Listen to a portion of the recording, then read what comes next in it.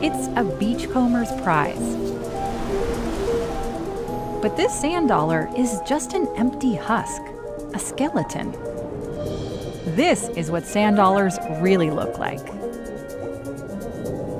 Off the coast of California, Pacific sand dollars snuggle up together, like a big pile of purple sea cookies. They're fuzzy, almost cuddly. But look closer. That fuzz is actually made up of tiny spines. Thousands of them. Some long and spiky, others rounder. Mixed in are miniature tube feet with grabby little suckers on the ends.